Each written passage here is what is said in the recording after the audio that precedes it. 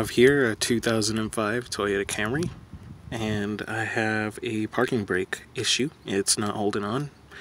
When I also have the foot pedal parking brake, by the way. When I depress it, the vehicle still rolls back like about 90% of the time. Sometimes it doesn't, but anyways, I tried replacing the shoes in the drum brake. That didn't work. So my other option was to see how to retighten the line, the parking brake line. I was really having a hard time finding it.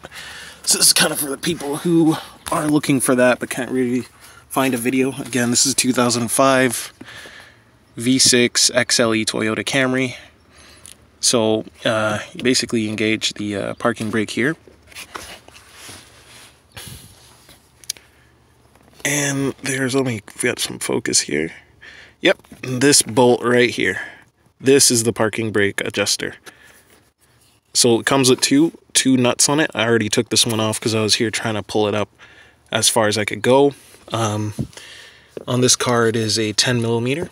I am using 10 millimeter socket. Make sure to get a long one because once you start going to a certain point, the shorter ones are going to get the screw, I guess the screw in there is going to hit the inside of your socket wrench. So you want to go for the longer one. So you tighten this up and it tightens this white line. Oh god, there's like no space in here.